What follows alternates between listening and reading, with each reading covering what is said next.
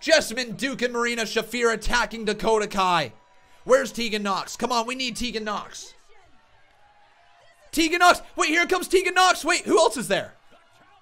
Oh, but Io Shirai stops Candice LeRae. She stops her. But now Tegan Nox right back on the attack right there. And I believe that's Rhea Ripley. Rhea Ripley being taken out by Marina Shafir, though. Look from behind, though. That's Bianca Belair. And look at these girls. They're at war with themselves.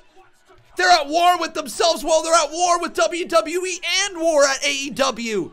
There's wars all around the arena. Oh, Mia Yim! Mia Yim! Mia Yim! Come on, Mia! She's got a kendo stick. Mia Yim is batting everybody out as the HIBC, the head bitch in charge, just starts unloading. And she's going right after Shayna Baszler. Mia Yim, the blue-haired baddie, has taken over NXT right now.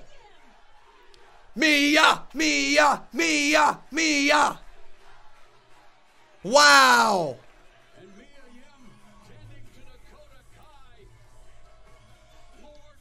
And Mia Yim makes the save here tonight for Dakota Kai.